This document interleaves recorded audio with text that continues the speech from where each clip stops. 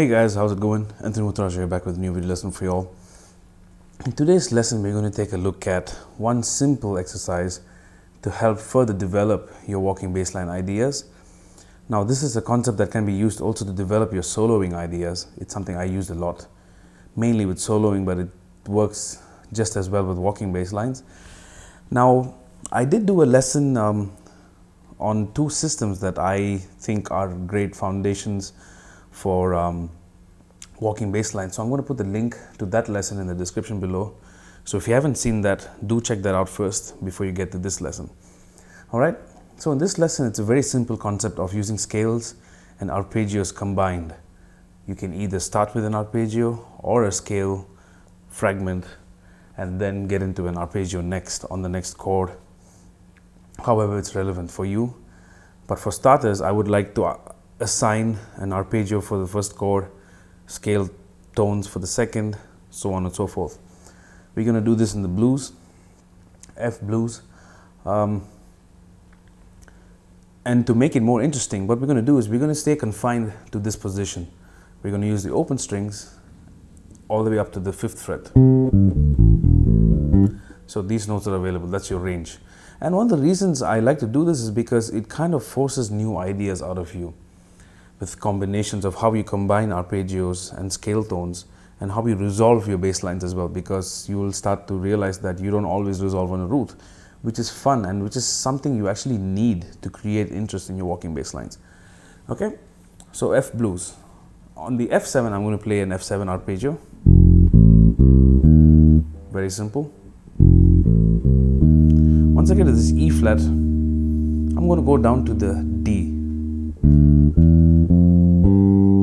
and just go up the F melodic minor scale, which gives you the B flat sharp 11 kind of sound. Right? Once I play the G, I go up to the A on the F7. So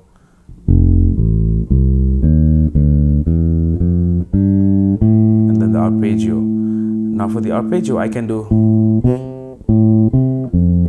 or, let's do the first one. Okay, that's the F7, A, C, F, E flat, and the next chord is the C minor 7. So I just go down to the C and go down the scale. Okay, now I end up on the G. The next chord is a B flat 7. I can either go down to the F or up to the A flat. I'm going to go up to the A flat. C minor 7, F7, B flat,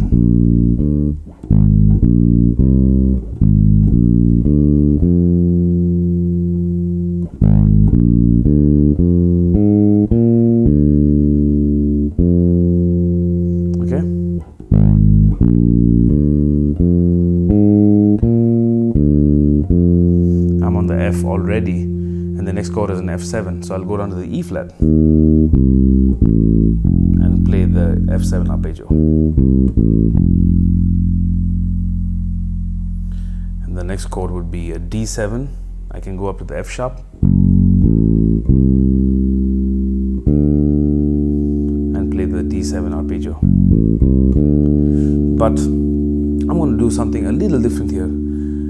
Since I have the D, which is the 5th of the G minor 7, and I want to start on that note, so what do? I just do a flat 9.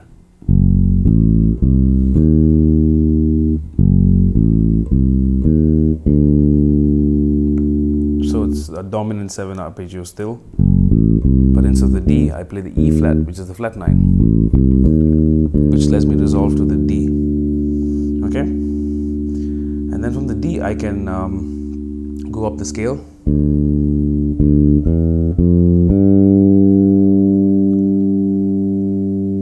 So I'm on the G now.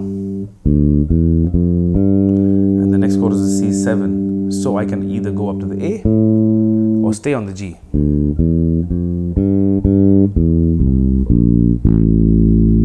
Down to the A, which is a third of F7.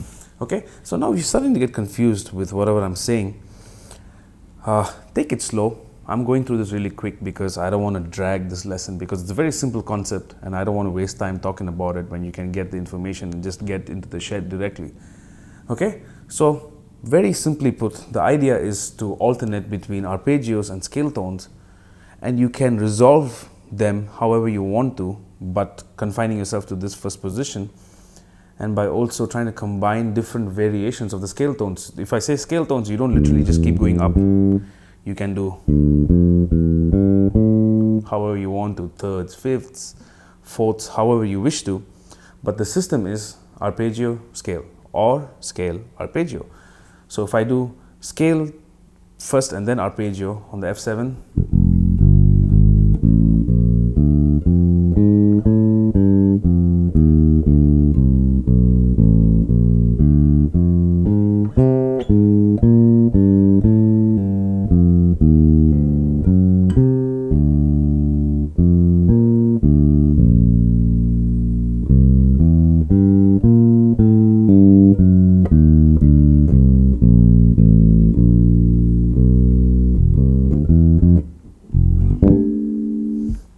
okay, so I'm not even sure if I actually played scale and then arpeggio and kept alternating it, because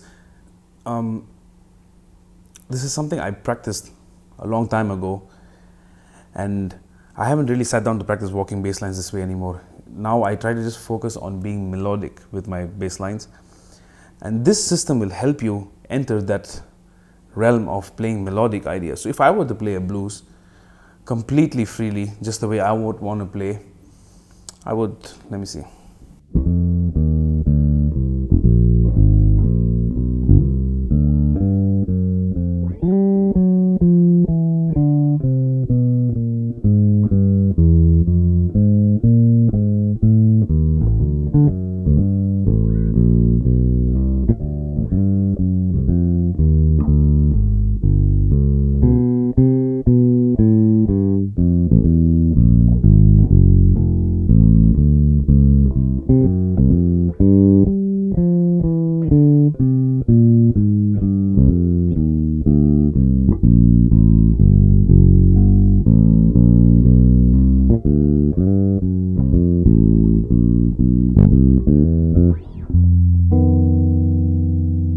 Right? I was trying to stress on certain ideas that I just spoke about earlier, but that's how I would do it. I'm just trying to create melodies relevant to the changes, and I also try to keep an ear open for whoever is taking a solo or the melody or whatever is happening in the moment, because essentially you want to be able to respond to it and keep the changes going. Okay?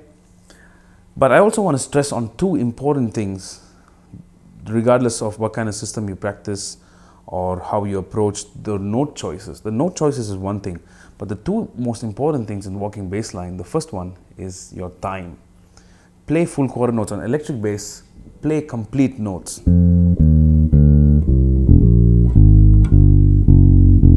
Don't cut it off, just let it breathe.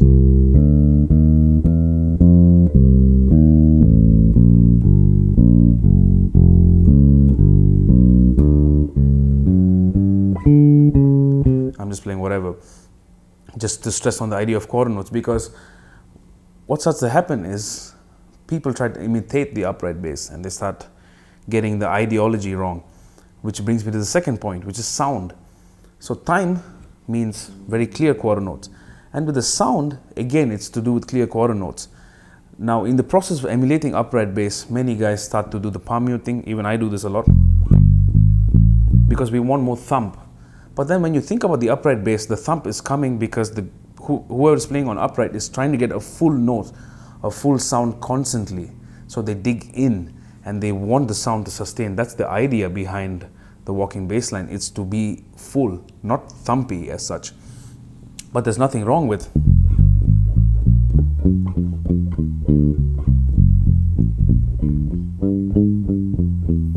right?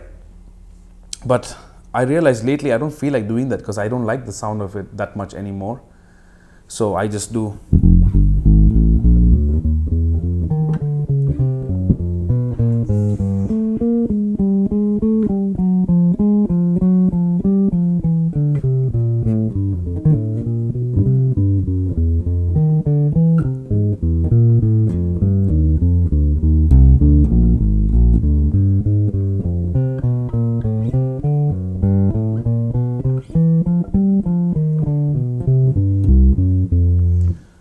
sound, complete quarter notes. So time, sound, and then the note choices helps ease everything in. Because if your note choices are nice, but if your time and sound is not there, it's really pointless.